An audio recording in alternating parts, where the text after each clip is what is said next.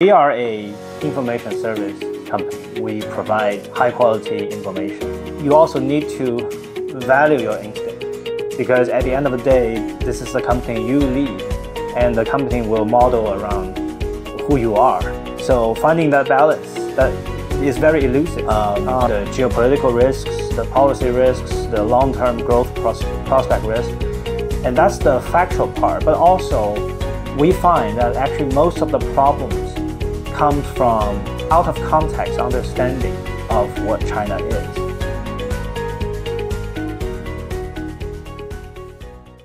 How will you describe what you are doing? What's your company? What your company is doing? Right. So we are a information service company. We provide high quality information, mostly data driven information to mostly institutional clients, including investors, including corporates, both domestic and international. We collect data and we package, we productize, we commercialize all these vast trove of data into intelligible knowledge and insights for our clients.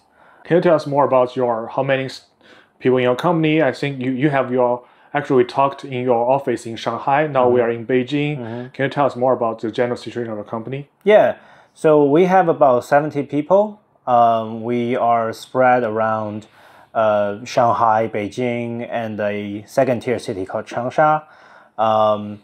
And we have over 100 clients. As I said, both investors and corporates, about 50-50. And also in terms of China-based onshore clients and offshore international clients is also about 50-50. So that's the landscape. Yeah. And you are the CEO of the company. What's the toughest part of being a CEO? The thing is, a lot of your decisions, a lot of what you're saying and what you're doing is not about yourself anymore. Everyone will look to you. Every word you are saying will have implication that may go beyond your original intentions. So that's something that's really tough because it's not really a human thing to think about all those things. And sometimes you just want to be impulsive. Sometimes you want to go with your instinct, but your instinct might be wrong. But on the other hand, you also need to value your instinct because at the end of the day, this is the company you lead and the company will model around who you are. So finding that balance, that is very elusive. You have to, follow your heart, right? Follow your guts, but also you cannot really follow your guts that extremely. So where the balance is, I think that's pretty tough. Yeah. And we know that you actually now have a newsletter, business segment. Yeah. And you want to do newsletter because in my opinion, you are like a more 2B business. Yeah. Originally. B2B business. Yeah. Yes. Yeah. And newsletter is normally regarded, I guess, to C business, right? Yeah. Yeah. Well, it can be argued, but why? Yeah. Right. I think it's a sign of the time. What I mean is, we used to just serve exclusively institutional clients, and all our people, we are good at doing that. Our salespeople, they are B2B sales. Our product managers, they are not product managers in the traditional consumer company sense, but in the business product, SaaS product sense, right? So it's all around that. And it used to be quite good. But, last 2 years, I think the market is really bad. And especially when it comes to capital markets, because a lot of our clients are from the capital market side. Many of them are being conservative and kind of retreating from the market. And why they are doing that? Because of the general uncertainty about China. The geopolitical risks, the policy risks, the long-term growth prospect risk. And that's the factual part. But also, we find that actually most of the problems come from out of context understanding of what China is. And there's a lot of misinformation. There's a lot of disinformation. So we cannot be the passive kind of victim of this trend. We want to contribute our part to bridge the gap, to make more people more informed. That's, selfishly, that could help our own business. But I think from a social value perspective, it's also something we find meaningful as well. And I think that's the original intention. But after we go into this business, it will open us up. We are also receiving a lot of positive feedbacks. One thing is, before, when you work with institutions, the feedback cycle can be very long. So, right, you serve an institutional client and you maybe have like 2 or 3 calls with them at most a year. And, it's hard for you to have a quick understanding of where the market is going. Now we are having thousands of subscribers. A lot of them interact with us on a daily basis. They send us messages, they send us emails. There's way more interaction. And your understanding and our understanding of the market become more granular now. And we feel more connected. So it turns out there are many benefits by choosing this path. Actually, we know that email is a very important tool overseas, especially in America, in Western countries. Yeah. But in China, people can use WeChat, people use lots of different ways to communicate. Right. Email, I think, is not that widely used or that has that high level frequency being used by the Chinese people. No. And now more and more people are doing newsletters nowadays. What, in your opinion, how do you see that the people in China doing English language-based newsletter, what are their challenges and what are the opportunities? So I think the main hurdle here, and actually, when I know about this business, I was actually shocked to find there was just so few, China-based writers doing that to the global audience. It's just a handful of people, or less than a handful even. And the more I do it, the more I understand is that, it takes certain kind of talent to achieve this.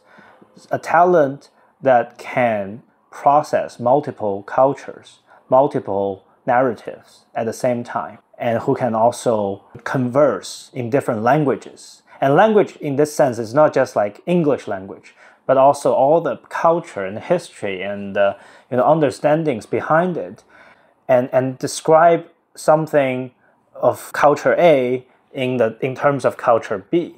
I actually realize it's very few talents out here, not only not in China, but also in other parts of the world. It's just a very few of them.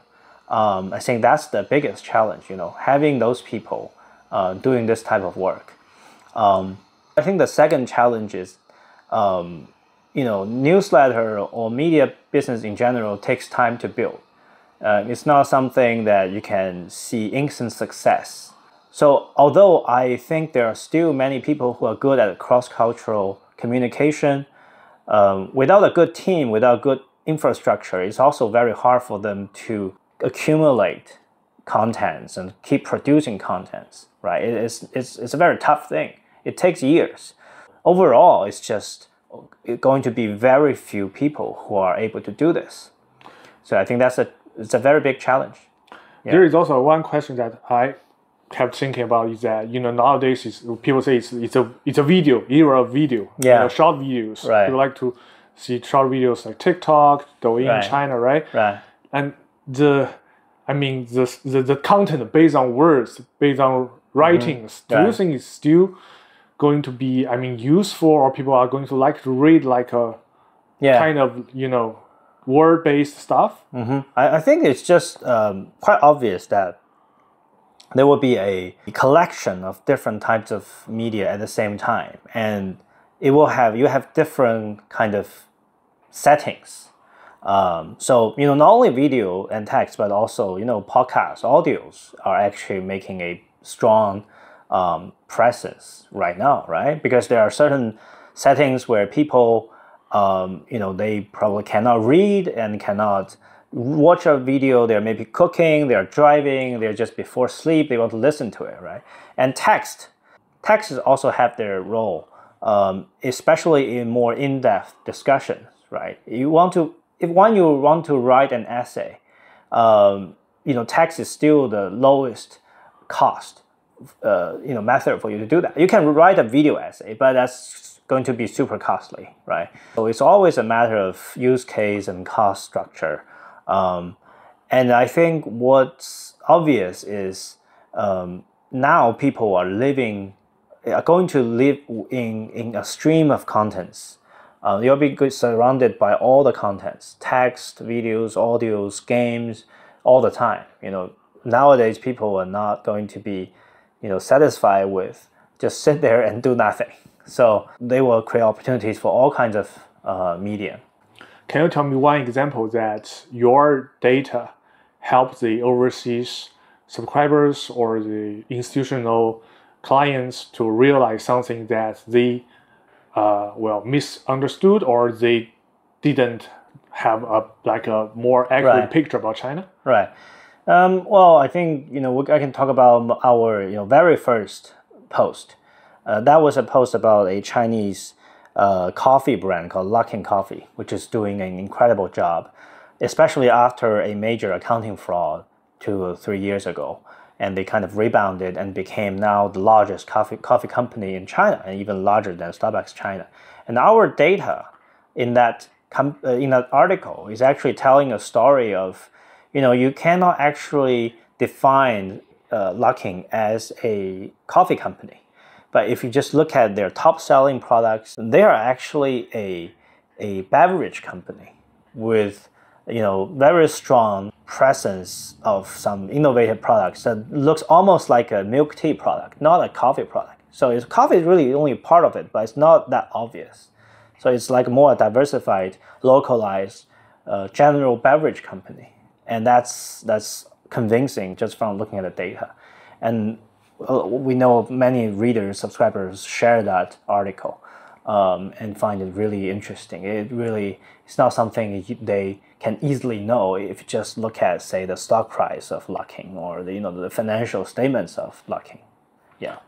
And why do you recruit Amber? What is her role in your company and in your expectation? We want to find people who have the same passion, first of all, with us, and also who are self-driven, who can make up their own plans, know about the things that they want to achieve. Someone who is versatile.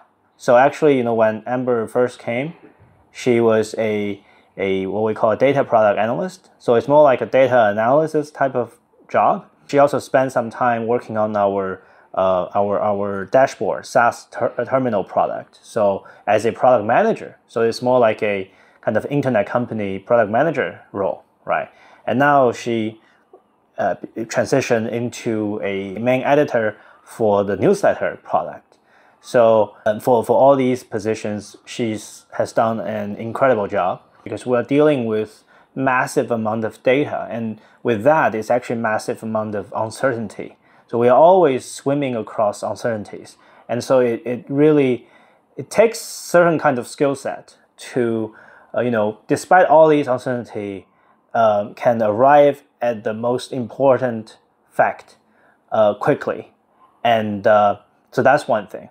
Another thing is we also demand speed, fast, what we call fast iteration. A lot of our findings, right, they have a expiration date, basically. Some trend coming up, if you're not quick enough, the trend will go away.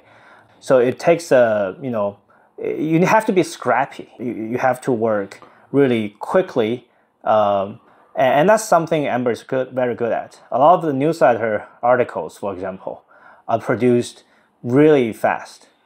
She can just quickly pull together data, information, all kinds of materials, and create something that is, quite complete and quite ready to be published. So I think that's definitely what I value. Actually, in our company, we like to identify a good leader, and we like to promote these good leaders. And in most cases, those leaders they step up themselves. I don't actually appoint.